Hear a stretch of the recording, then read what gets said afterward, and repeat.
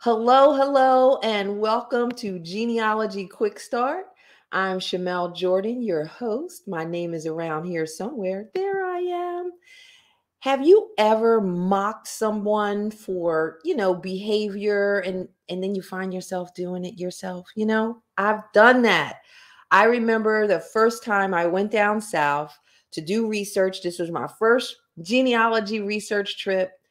And I swear, I felt like I stepped back to the 1800s because everybody talked about the Civil War, the Civil War, the woe, the woe. That's all I heard was about the Civil War. And I'm like, could they please come to this century?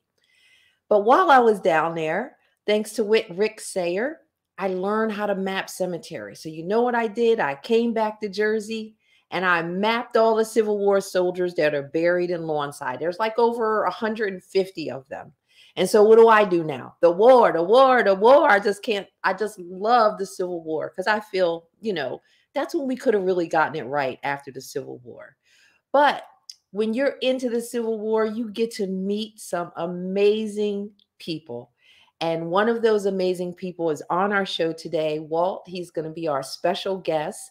And he's going to talk about an untapped resource. If you have a Civil War ancestor, you want to learn about the GAR. And he's going to talk about Garnering GAR Ancestors. Well, recently, I've been drugged into the 20th century to do research on the Green Book. If it wasn't for this, I would still be in the Underground Railroad in the Civil War time. But I'm so excited to be doing research where I can actually talk to people who were there. And so, what Michael and Jim have to talk about today, which is city directories, when they talk about you do need this appendix. The city directories are key to the research that I'm doing on the Green Book. I didn't tell you what the Green Book is. I think you might know this, but the Green Book was a travel guide for African Americans, and it lasted from the 30s through the 1960s. And so the city directories are a great resource for that. So they're going to talk about that today.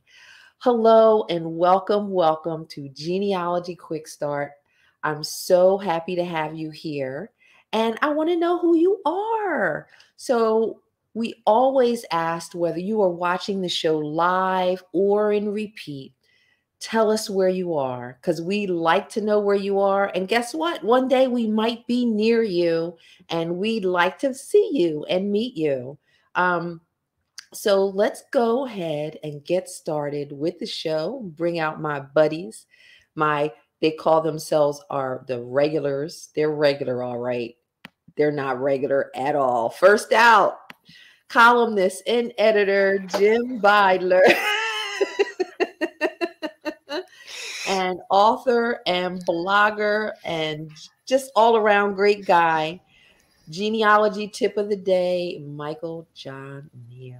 How are you guys doing? That was I just want an introduction. That's all I have to say. I want to say being dubbed irregular by you is an honor I never expected to have. So, do you guys have Civil War ancestors? Oh, heck yeah! Mm-hmm. So yeah, the GAR is pretty cool. I got a chance to spend time there. And so can you, I forgot that I didn't tell you guys I was going to ask you this, but what's something really cool about that you've learned by having a Civil War ancestor, doing research? What's cool about doing that? Well, the two I know of off the top of my head who were Civil War ancestors, both of them died fairly soon after the conflict, and I believe had some wounds from the war, and it kind of put the human toll of war onto me. That both of these men, dying in their 50s or 60s, in their 50s, both of them, that says something to me. It gives me pause. Yeah, because it's so personable. Personal. How about you, Michael? You I have would a say Civil there's War there's ancestor? probably two things. If you do a deep dive into the records, he was a first cousin of my ancestor who he died when he was 23 and he was in a military hospital. And the hospital records indicate the treatments he was given, and when I took those to a biology person that I knew, she said that just sounds painful. That was just the approach they were taking to his illness. It didn't succeed either, by the way. And so that gave me a different perspective on medical care at that point in time. And if you look at pensions, if you've got a person who got a pension or the widow got a pension, aside from their military career, that can give you a tremendous amount of insight into what their life was actually like for most of the life after the war, which can give you a really good perspective. And that's separate from their war experience, which is something you want to research, but you want to research the other stuff too. Yeah, that human toll. You guys, well, there was one Medal of Honor winner, one of the people buried in Lawnside, John Henry Lawson. He got wounded and he refused to let them treat him because he said they were going to amputate one of his limbs. And so he took care of himself. But the medical, in the pensions, they have that little body and they like mark it up or something. Yeah. So I had one where the guy's arm was like amputated. So I thought that was cool. Those little skeletons.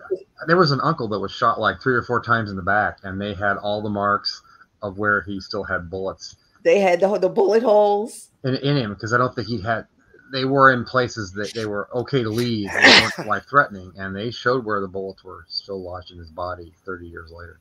Wow. See, I've drug you guys into the woe. I'm sorry. Absolutely.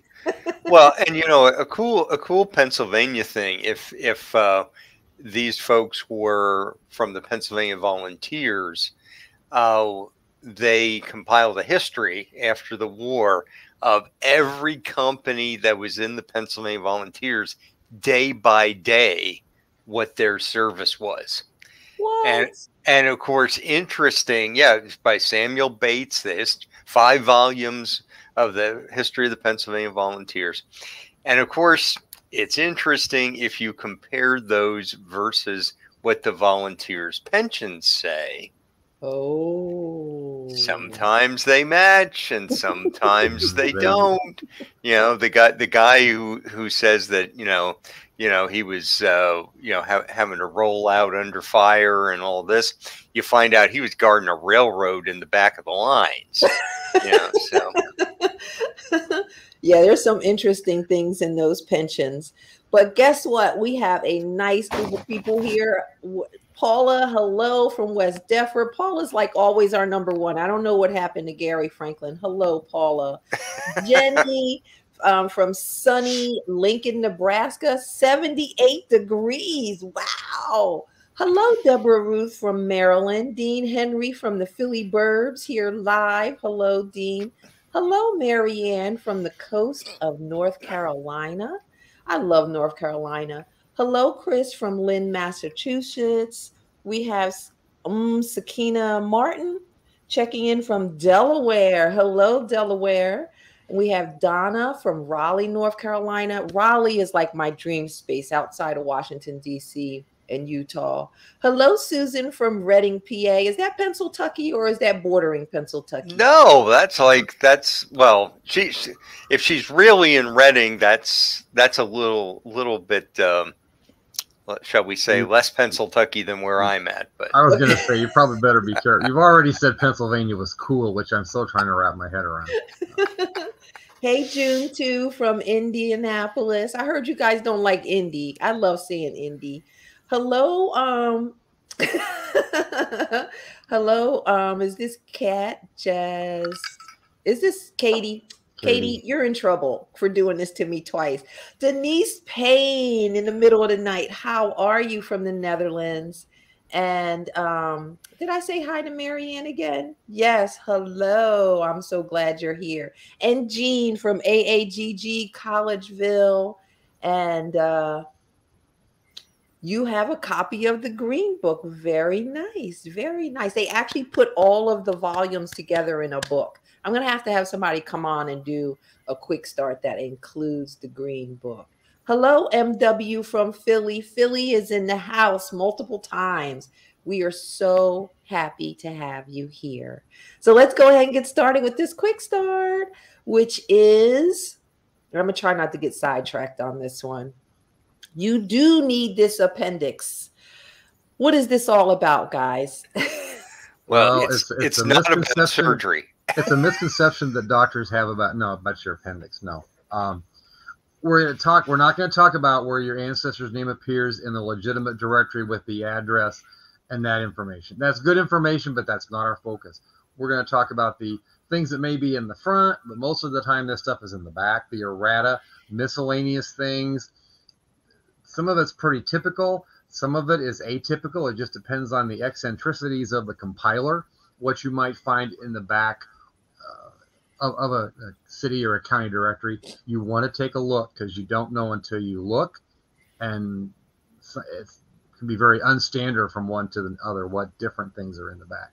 Yeah, I just run to my people and I'm like, okay, got them. All right, I'm out of here. Especially when you have to do like decades of city directories. One last question.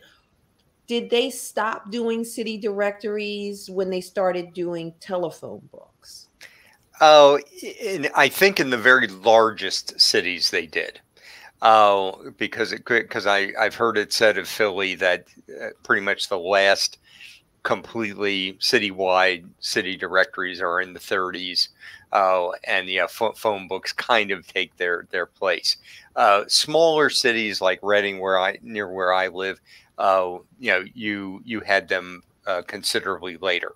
Because I remember when I was a little cub in the copy room, that there were city directories, and this was 1978, 79. Oh, wow. There were still city directories for Reading that we were using. We were using the crisscross, which we're going to talk about. When we'd hear something on the police radio to try to think, okay, who possibly might be living near there.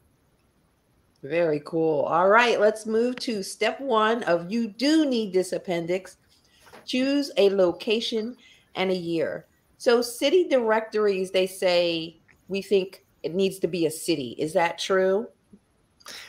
In most cases, there are certainly more for incorporated cities than there are for larger areas. But there are some county directories or some rural directories. One that I famously think of from Schuylkill County, Pennsylvania, that is a county-wide directory of 1890. And of course, why might that be important?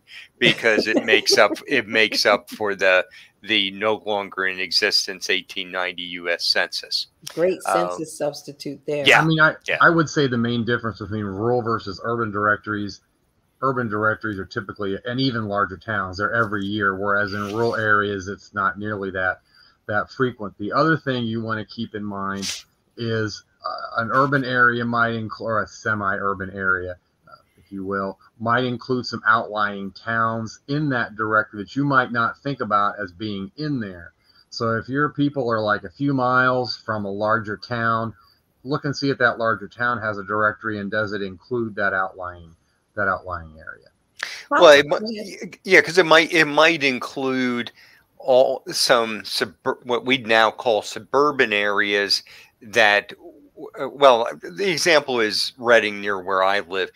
A lot of the suburban post offices, you can either use Reading or Wyomissing or Sinking Spring, and it gets there. So in the Reading City directory, it may include those close-in burbs. And how early are they? Are there city directories are they mostly a 19th century? It's a 19th century. 20th century? Yeah. Okay. Well, you have just a few from Philadelphia in the 18th century, just a couple, and then very major cities in the first half of the 1800s, but then it becomes a whole lot more common the second half of the 1800s. All right. I'm glad I got my questions out. You guys have questions for them? Make sure you put them in the chat, because it's not all about me, even though I forget that sometimes. Oh, come on. It's always about you, Shamele. So we've chosen a location. We've chosen a year to begin with. And so let's move on to step 2, which is to locate the city directory. So where do we find city directories? Some of them are online at ancestry.com if you have a subscription to that. The other places to look are on Google Books, books.google.com. You may find some digitized ones there that are out of copyright. Archive.org also has significant numbers of city directories that are digitized online. And the thing about archive.org is, if it's on archive.org, normally you can download a PDF of the whole thing. So those would be some places to start. You could also just do a Google search. But if we're talking about ones that are online first, and again, those are things that are typically out of copyright, those would be the places to look. Family Search, generally speaking, there may be a few in Family Search, but that was never Family Search's goal. One of the things they collected was not city directories. That just wasn't in their mission statement, if you will, for what they collected. And because they are published items, you generally won't find them in state archives. You'll find them in state libraries. Because like the Pennsylvania State Library has an excellent collection of city directories, most of them on microfilm. In Philadelphia, you've got a lot at Historical Society of Pennsylvania, and likewise at the Free Library of Philadelphia are the major repositories for the offline city directories. Yeah, they have them at the Camden County Library, and so you guys check them out. The city library's website may have a genealogy page, a research page, an archives page, whatever they call it, that will have information about directories and potentially which ones they have in their collection, and where you can access some of those online. That would be another resource guide you might want to.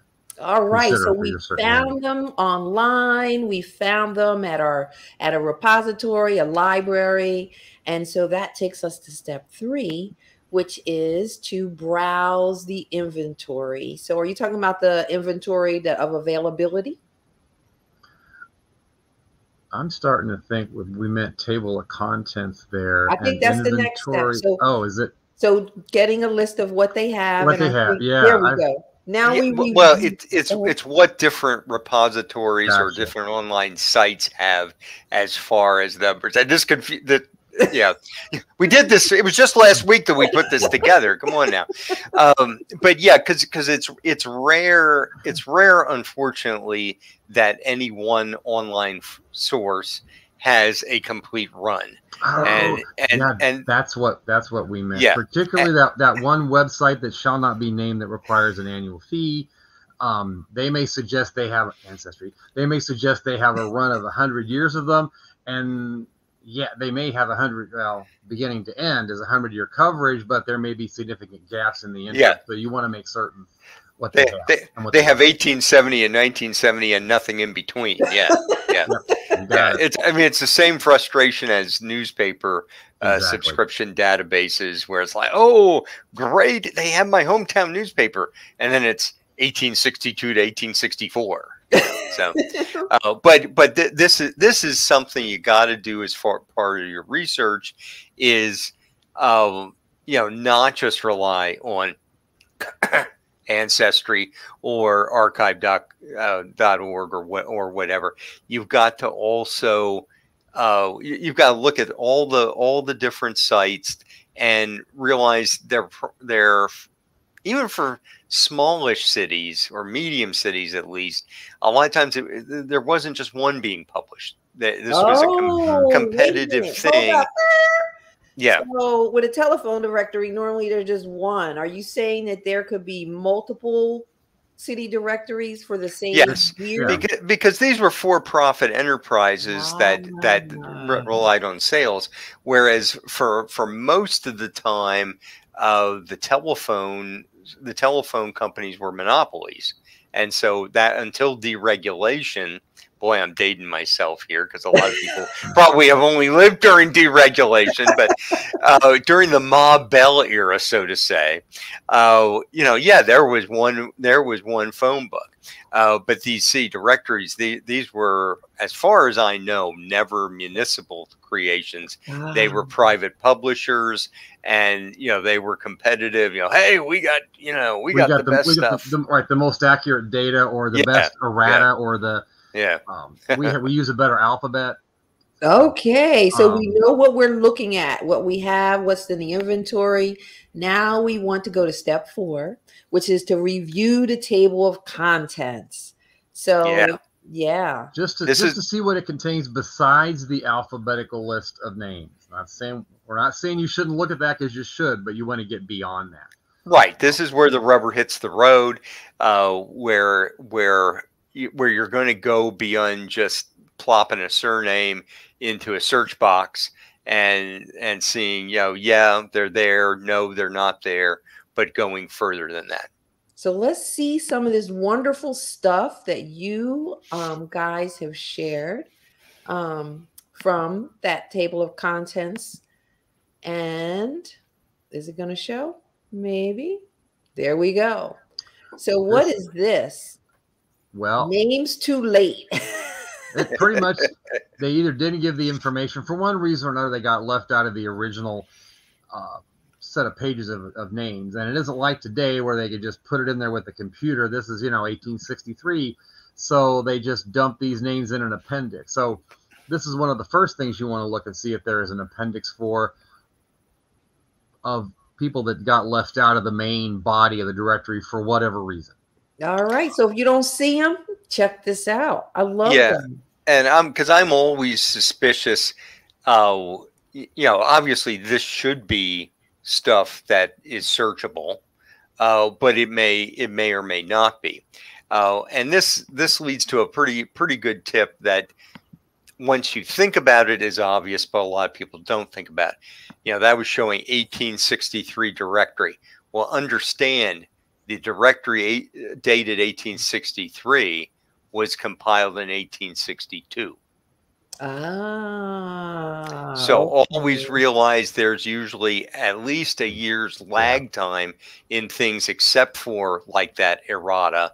And even that would have had some lag time because we're dealing with hot type printing technology. Love it. Make sure that that's so smart. You're so smart. You're not irregular. You're irregular in your genius. All right. What's this here? This is also, we kind of picked 1863 as a year for a lot of these things. This was just a directory of Davenport, Iowa churches. There's a little bit of history there, the names of the pastor. It's even got what time services were at, if you're interested in that. Not that you're going to attend in 1863 unless you got time travel, but I thought it was kind of cool. They had different, just like today, different times in the winter and the summer for when they had service. This is just a little background information if you didn't have it as well. It's also got the names of the pastor or the priest. So this is a place where if you've got a marriage record and you can kind of read the name of the minister, but you can't quite make it out for sure. You could look at a directory and see if you can find if they got married in Davenport, Iowa, for example. You could look and see, are there any names that are close to that one that you think you can read, but you can't quite make out, like the Reverend J.A.M. Hella. I'm not even going to try to pronounce that. Hella Magor, something like that. That would help me. Then it would tell me, oh yeah, they must have got married in St. Anthony's Catholic Church, and I could go from there. It's even got where the buildings were at that point in time, which could be somewhere different from today if they're even in existence. They're bragging about membership too. Yeah, which can show you, if you know where they resided, it can be suggestive of where they might have worshipped the local church. And these ministers' names may lead you to private pastoral registers that, especially in denominations that didn't always keep good congregational records, that you have a backup way of trying to find vital record substitutes on the family. One last thought about this, and we'll go to the next slide. It would also, in a city that had a lot of Catholic churches, for example, looking at the surname of the priest could give you a clue as to what ethnicity tended to attend that. Oh, that facility. Whether that's going to be a guess, but I could give you I'll try this first because there was a German guy here, and it looked like that was an Irish name or whatever else. I'm going to go to that next and not try that. Well, because some of them may be ethnic parishes instead of geographic parishes in the Catholic Church.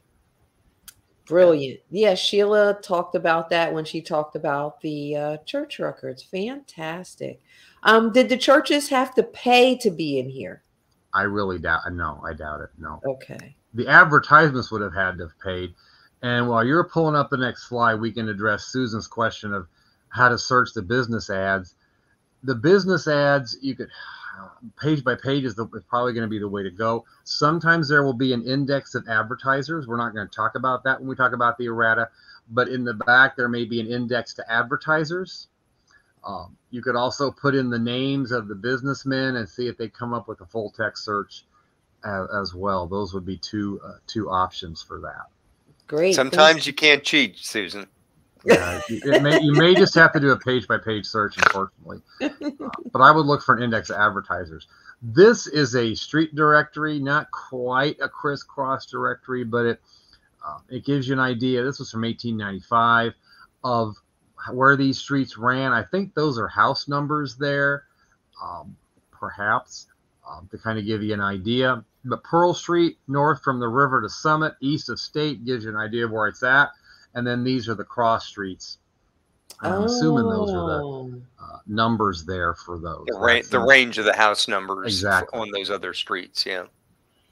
Very cool. And I think if I recall, in this one, there was no actual map. Would have been nice if they could have drawn a picture, but there was no actual map. This was in some kind of in gazetteer format, if you will, was how the geographic information was being provided, was in this street directory. So you guys keep talking about a crisscross. Can you tell us what a crisscross is? We have 2 minutes. Crisscross is where it takes street by street and lists who was living there. So in other words, if you find your ancestor, they're at 471 Chestnut Street, and you want to know who their neighbors are, you go to the crisscross, and there you get 469, 473, and so forth. Wow. I'm missing so much. Tool. It organizes my people. What were you going to say? It organizes the people geographically instead of alphabetically. But keep in mind, not every directory has that crisscross in the back of it. Yeah. Let's see. Did you have something else? Yes. Let's show this. We've got two more. There's two more from a rural directory. 1918, Hancock County, Indiana. These are the different breeds of chickens that were being raised by the farmers that were in the directory there. And Leghorns were the only ones I'd heard of. The others I'd heard of a bantam rooster, but this was just part of it. There were more breeds of chickens than I ever. My mother are these had the sellers, or are they just? Who are these people? Oh, they're the farmers. Breeders. These are the farmers that were in the directory, and then you could also indicate in this series of directories from the 1918, 17 era. There's livestock directories in the back of it. I just picked on the chickens. There's cattle, there's pigs, there's sheep. There was one where I saw somebody was raising cats, and I just thought I was dreaming, but it was there. I should have sent you that one. It was cats, and I thought, you got to be kidding. I'm okay that you didn't send that. Oh, tractor owners directory. I love these rural ones. You get all this. This is an era where we're talking 1918, so tractors were not super common in 1918. They were very pricey, and so this was a direct. Maybe if I'm thinking, the model was there. So if I want to buy a Fordson, which was actually made by Ford Motor Company, There's a whole story to that we're not going to go into. If I was thinking of buying a Fordson, well, over Mr. Glover over there, he's got a Fordson. Maybe I'll go down and see what he thinks of it. Should I get one, or, whatever. You could kind of get a feel for how they were running, talking to somebody else. They also had a car directory too, which I didn't give a screenshot of that as well. So Susan says that the Akron, Ohio city directory followed her grandfather's arrival with his first wife, showed their son and where he worked and when he joined the Army and later married, the presence of his second wife, and finally, after he died, his wife until she died. The whole family chronology. That's great, Susan.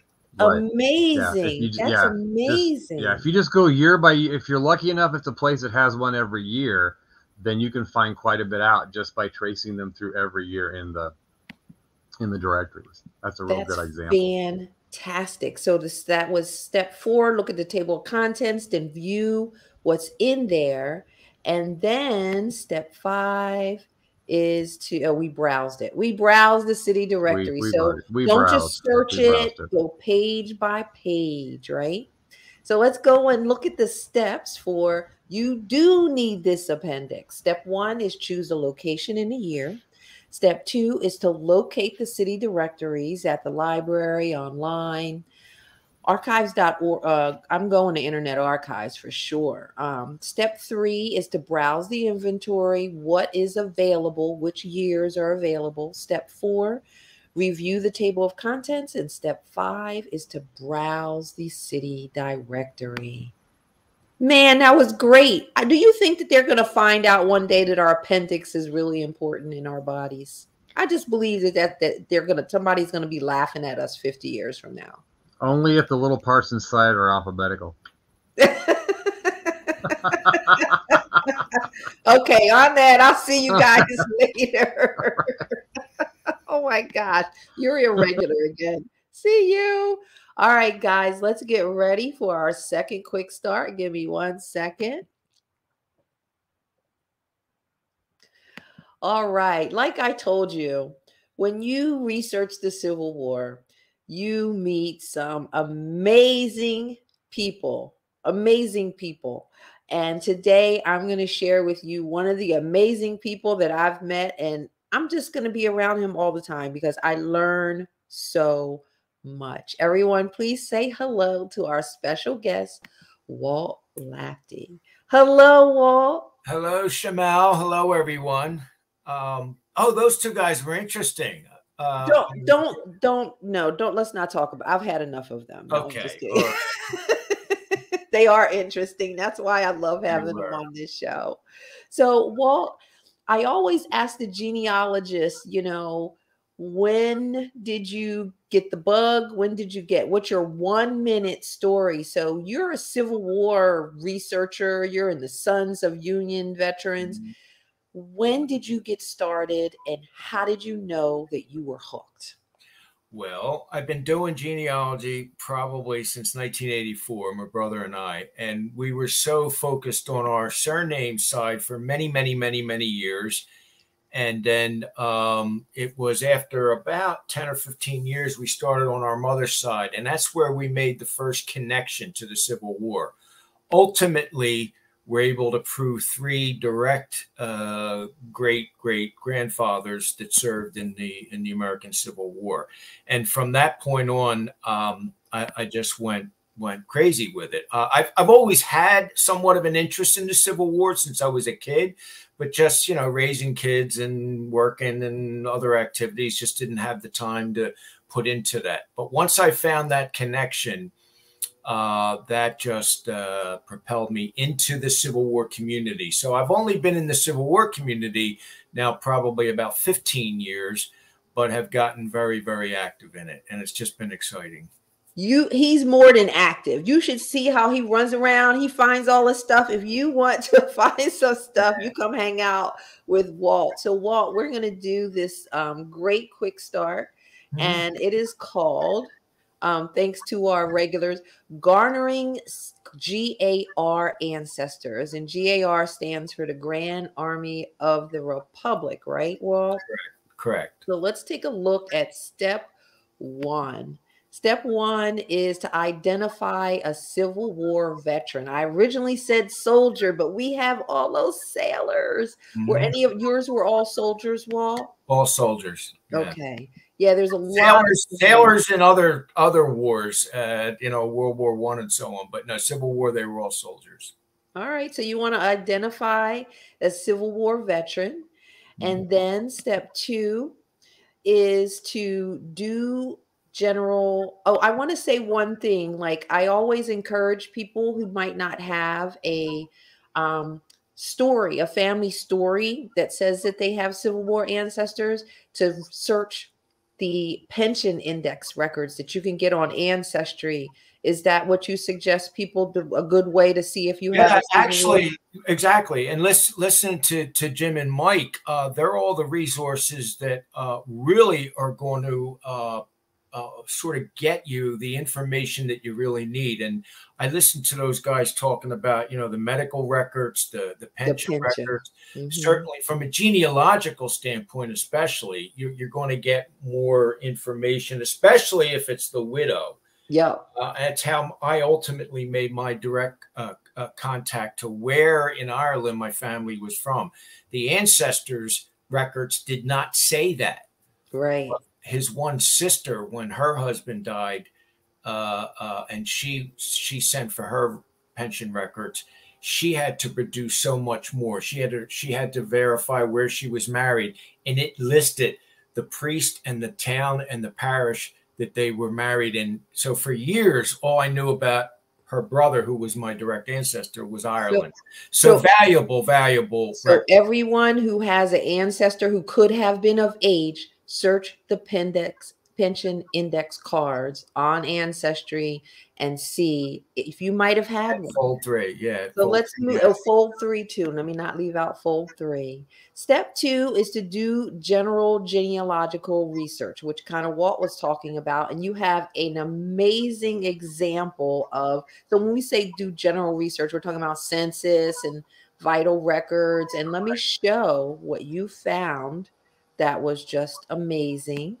Just the basic census record. Tell us about the census record here. Yeah. Now, what's fascinating for this example for me is that this one came to us as a research, requesting research help, not through the Civil War. The person, I believe it was this one. I've had 2 or 3 over the years where the people didn't know anything about the Civil War. They found a census record or some other item that identified their ancestor as a Civil War veteran. In this case, this fellow did not know. All he found was he was looking for the woman on here, Anna, and he finds Anna. And if you look there at the top, the address, GAR Home for Veterans and their wives. And wow, it was like, had no idea that he had an ancestor in the Civil War. So he searched around for the GAR home. It eventually led him to us. I picked up on the research from that, and then that ultimately led us to getting the records. We do have about 14 boxes of records for. Hold on, Walt. Don't go ahead. Oh, okay. So really just getting those. See, Walt's excited. Like, that's why I love hanging out with Walt. He's just like, let's go. You gotta slow me down. Really, you are just checking what you have and doing the basic research to see if that leads you to a Civil War ancestor. And so step 3 is then to contact you. Contact the GAR. Right. So Walt, you work where? In Northeast Philadelphia is where we just moved to a new location. We just opened up. Beautiful location. It is, yeah. Very historic building. It was built in 1805. It's on the historic register. We moved from a building that we had been in from the 1950s. It originally moved there from a Grand Army post number 2, which is where we got most of our artifacts. Ultimately came to us, came to that building and then ultimately turned into a museum. So we just moved. There's the address there, 8110 Frankfurt Avenue. It's in the northeast section of Philadelphia. And do what you have, is it primarily Philadelphia? And I think you said you had some South Jersey post as well in there. No. When I mentioned South Jersey, that was one of my direct ancestors. His post records are in the Salem County Historical Society.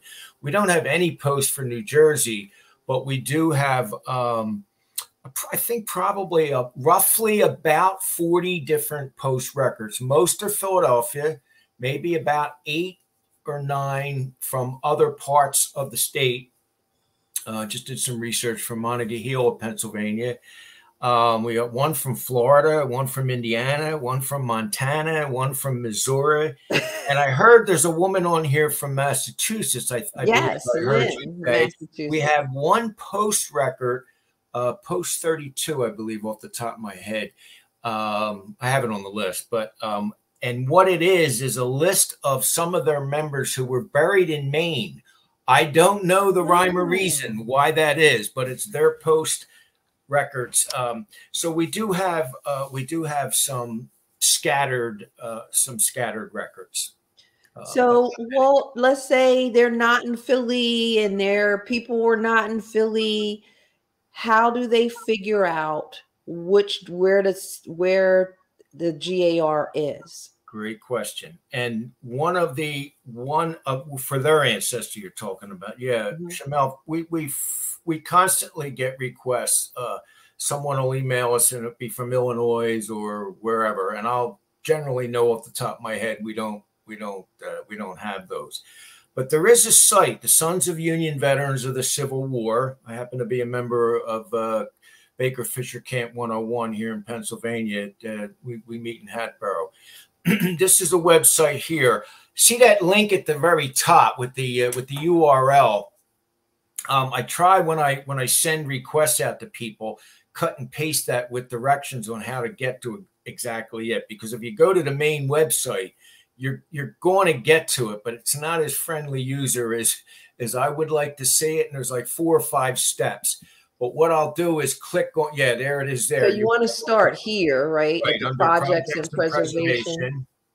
You would click on it. It would take you to, you would go down little further down there. Grand Army up a little. Grand Army Republic Records Project. It's the second bullet down. There we go. Right. And that's going to take you to here. See what I mean? It's hard to get to. Then you got to click on in the middle, GAR post by state. I actually have it on the second slide of it's going to take you to this map. My link takes you right to the map. You can skip all those other places. So you click on the state in question. If you click on that, then you go to the top right-hand side, GR Records Catalog, and it's going to show. Now that one there, I can already see all the blanks under location. Yeah. And pick Pennsylvania or another state. There are a couple states that just do not have any records. Illinois is going to have some. Now, you can see the post number. You go down numerically. Now you can't do a search. You can't do a find on here on the site itself, but you can use your own computer find, do a word search. So in other words, let's say, since you're in Illinois, let's say you wanted to look up Chicago, you could type in the word Chicago and it'll give you as many hits. And then you go down right where your cursor's there, right Chicago. There. Right. You go to the right and it's going to show you the repository here, the Abraham Lincoln Presidential Library holds the following records. Okay. So typically, Shamele, what will happen is when I get a request and I know that we don't have it, or I look and find out we don't have it, I'm able to send this link and say, look, we don't have the records here, but if you contact the University of Chicago or wherever the repository is, a lot of times they're not sure, and a lot of times I can't determine.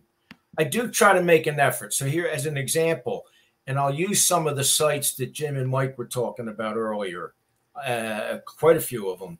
let's say you send me a request for your ancestor and you don't know if he was in the GAR, but you know when he died. Well, I'm going to go to newspaper.com or a site like that. I'm going to try to get an obituary, because typically they may make mention of the post that he was in his obituary, as they would today. So and so died, they were a member of whatever. So from that, I can then look and see, hey, do they have any records? Okay. But if I can't find the person, I can only spend so much time doing the research. I will make an effort to try to connect this person, but there have been situations I just can't make the connection.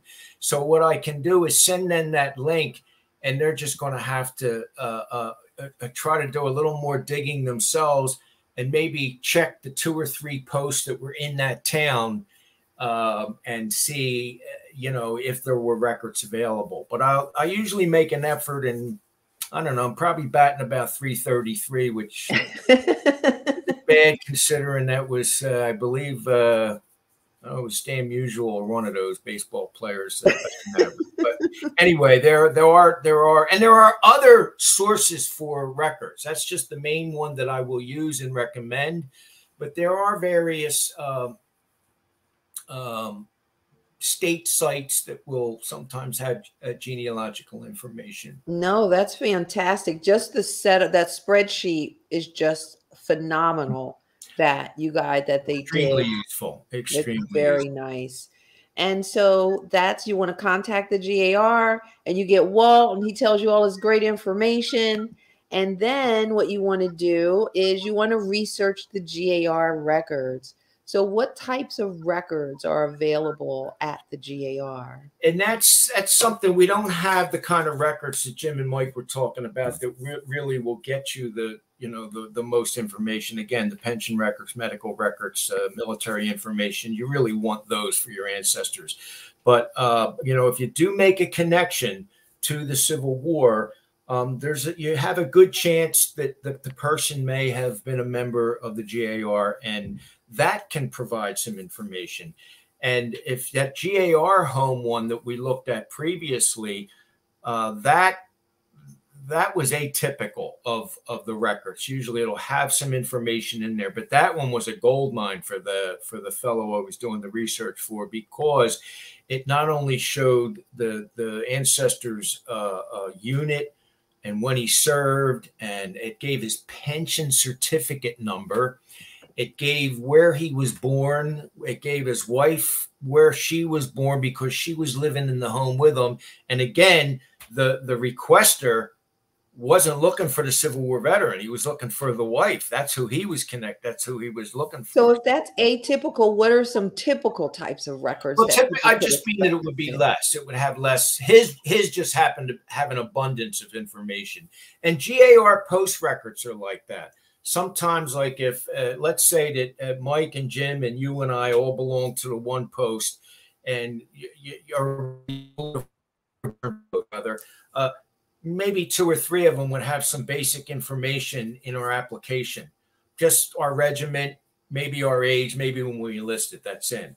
Other ones, other posts, whoever was recording it, just was, I don't know whether they had OCD or whatever. We love the people with OCD records. Yeah, they filled out a dissertation on the guy, which for those of us doing genealogies, it's terrific, That's fantastic. And that's all I meant by that. It's more typical that there'll be some information, but it won't be as abundant as it was for this GAR post record. So let's take a look at this GAR home records. I cannot believe whoever this is, they are the luckiest people in the world. So these are records from that GAR home that we saw Correct. in the census records. Correct. And all of these pages in the red contain stuff about the Gillens, right? Was it the Gillen family? Yes. And so let's take a look at some of these. I actually, oops, I didn't mean to do that. I actually pulled, made those bigger. And so This was, it's like a diary. Tell me about this. Here's one page. It's completely about them. Now, typically what you would see is on a page like this, up there, that top arrow, you might only see the person's name, the day he was admitted, and maybe one or two more lines of information. This particular record from 1917 was just extensive. And this whole page here is about both he at the top and Anna, his wife, at the bottom. It says where they were born. Wilmington, Delaware, exactly. Where he was a private. Company D, first Delaware volunteer. Oops. My thing is sensitive. Sorry about that.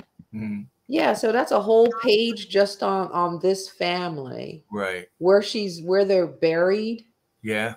Oh my goodness. So you can see you can really glean some good genealogical information on your family. And so this next section is hilarious. It's the daily record of the homes.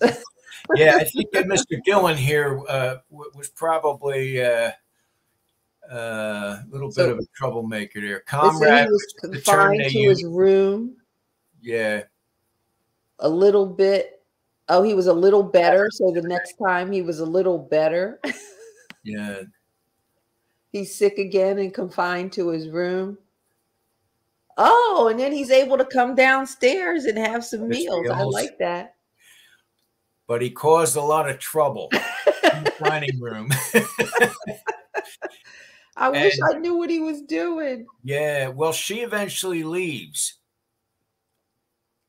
His wife. That one's in the next one. It's in the next one. So he must have been an ornery person.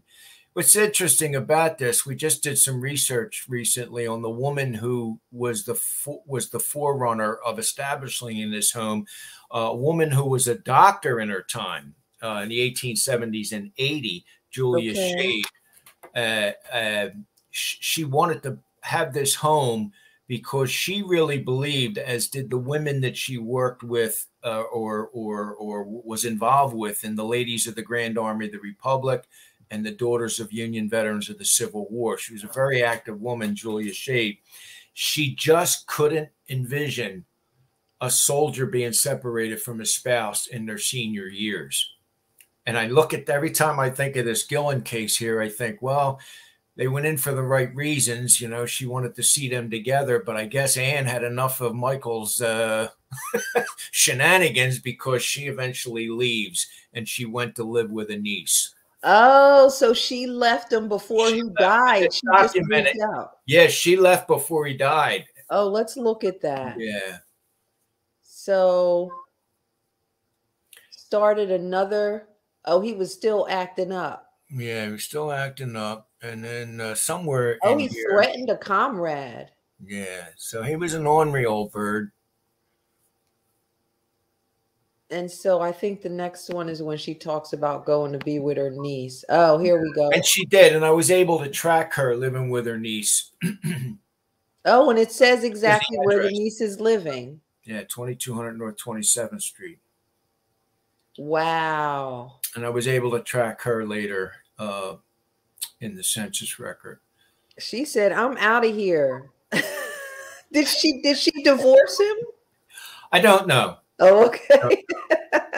Yeah, I only can go so far. I get caught up in it sometimes, but I have to remember I can't, like, we're not in a position to really do genealogy for people. We will try the best we can. It's really supposed to be GAR records. Sure. But I can't help myself in trying to make that connection. Sometimes we don't find them in the GAR, but we'll find some substantial military records that the requester may have not had or had some of, and I'm able to find, or the people that help me with it, we will find some additional information. And I just love being able to pass that on to people. It's a lot. It's rewarding. I can tell you enjoy it. So that's step 4. Let's move on to step 5, which is to research the encampment books. And I have encampment books. I love these. They're really nice. So talk to us about what encampment books are. So the encampments are, to maybe put it into today's language, like a kind of conference. Like you guys were talking about going to this, whatever you're going to, the conference coming up. But like a work conference every year, say, or a training every year. Back in that time period, the Grand Army of the Republic, which those are not familiar with it, it's pretty much like today's VFW, American Legion, and so on. But the Grand Army of the Republic, they always had department encampments, which are statewide. That's your state organization. So we are the Pennsylvania department. And then they would have an annual department or an annual encampment. I'm sorry. So there are two different records, but the state ones, some states, Pennsylvania definitely was one, that every year during the encampment, when they recorded their business, whatever was business was conducted at the encampment, starting in 1898. Now, the GAR was formed in 1866, but it wasn't until about 1898 that they decided to include at the end, the next year, the members, the comrades who died the previous year. So how this can be helpful is if you have an ancestor who died, you know that all you know is that my ancestor Joe Schmo was a private in the 101st Pennsylvania. And you know that he died on such and such a date, but that's all you have. And the obituary doesn't shed any information. It doesn't say he was a member of the GAR or whatever. What you can do if it happens to be in one of these years where we have the records, what you can do is go to the year after he died, look at the end. There's a memorial roll, all the comrades that died. They're in alphabetical order, and it will list their date of death from the previous year. It will list the post number that they belong to. That's what we're looking for. And here's an example. William Vautier. And when first looking at this, if you don't have the obituary saying that he's a GAR member, this is just another resource that you can connect him to the GAR. Yeah. Once we did that, as soon as I saw it was post 71, I knew off the top of my head, I didn't even have to look at the list. I knew we had those records at the GAR Museum. Wow. And then we were able to look into and get the records. And so yeah, these encampment books are chock full of information. The first person I heard from them about them was from Tim Pinnock, and he said, you got to look at these encampment books. Oh, exactly. And the good thing about it is they're digitized. And I heard, I believe it might have been Michael or could have been Jim, one of those guys mentioned like archives.org and Hathi Trust is another one. Oh. The encampment records have been digitized. They don't have all states. There are maybe only about 12 states, and not all the states have the amount of records that we have. But Pennsylvania's records, you don't have to come to the GAR Museum to look them up. No, we're coming to see you. Look them up. And that's another link I send to people if I'm you know, I try to include as many links as I can to give them as a suggestion to look. And they're just terrific. And you can do a word search, a great word search in those digitized ones. I'm all over. I might not see you for a little while, Walt. You shouldn't have told me that. You should not have told me that. Yeah. So one thing I missed, Walt, was you had post record that I wanted to show from GAR post 71. When that's what happened here. We were able to identify that this guy, William Vautier, if I'm pronouncing his name right, that once we were able to connect him from his date of death to through the encampment records, and then here's an example of a post record. So this would have been on his application. This is not, there are different types of records. This is called the application. We don't have all the applications, but we have some terrific, we have original applications for many, many, many posts. And basically what that is, Ooh. it'll look something like this. And it'll Okay, well, we have to do our final step. Sorry, Okay. guys. I just looked at the time. Oh, yeah. All right. And final step is to join the sons or the daughters. And let's go through these steps really quick. For garnering GAR ancestors, you want to identify the Civil War veteran. You want to do genealogical research. Then you want to contact the GAR or use that website. Then step 4 is to search the records. Step 5 is to research the encampment books. And then step 6 is to join the GAR. Yes. All right, guys. Direct descendant. For the direct descendant. Okay, thank you so much for being here, Walt, Jim, and Michael. Have a great, fantastic day. Thank you. Take care.